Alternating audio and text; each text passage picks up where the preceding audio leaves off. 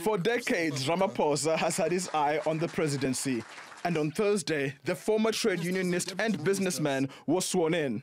So help me God.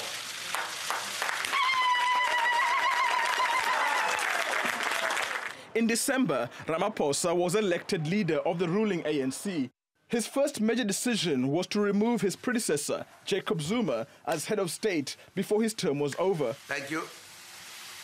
We'll meet someone.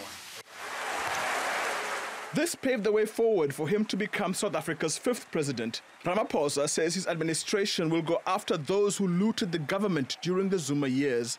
Issues that have to do with corruption, issues of how we can straighten out our state-owned enterprises, and how we deal with state capture are issues that are on our radar screen.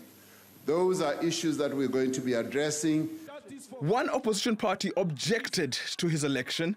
The Economic Freedom Fighters wanted the president to be elected by all South Africans. When the Constitutional Court says we failed as Parliament to execute our responsibility, they include all of us here. And therefore, no one should emerge from amongst us to stand for position of a president.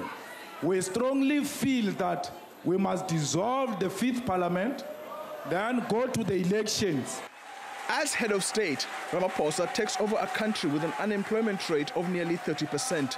He is under pressure to attract more foreign investment into the country, while at the same time tackling the country's growing inequality.